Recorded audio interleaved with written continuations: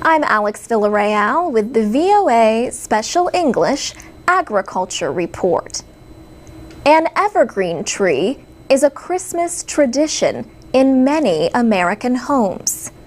The tree is usually a pine or fir, dressed with lights and other colorful decorations.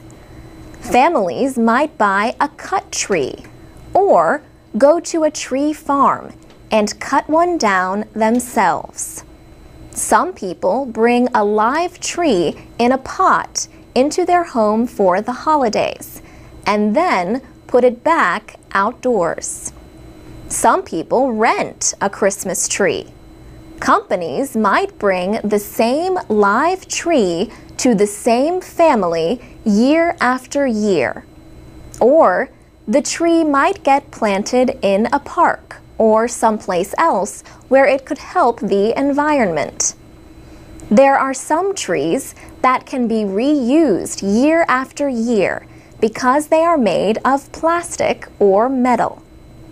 Another popular evergreen this time of year is the mistletoe plant. It has small white berries and leaves that feel like leather. The traditional Christmas mistletoe is native to Europe. Ancient Druids believed mistletoe had magical powers. The plant can be found growing on apple trees, lindens, maples, and poplars.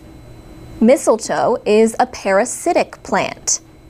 It connects itself to a tree and steals nutrients and water.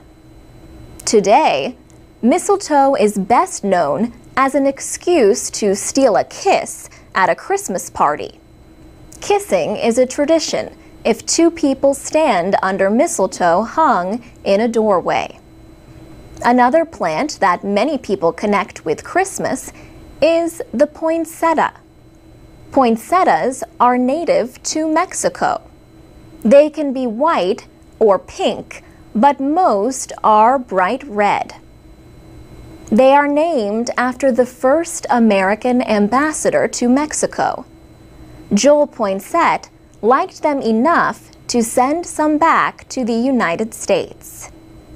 Babies or pets that chew on poinsettias might get sick. But experts say the plant is not as poisonous as some people think. Like millions of other houses, the home of America's first president was decorated for Christmas. George Washington's Mount Vernon estate is in Virginia. Visitors heard stories about what Christmas was like at Mount Vernon in the 18th century. The museum, where visitors began their tour, was decorated with Christmas trees.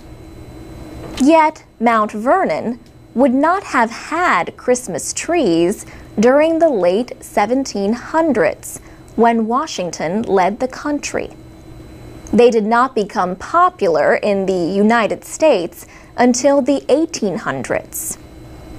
Visitors learned that in Washington's time, there was greenery inside the mansion, but that was probably the extent of the decorations.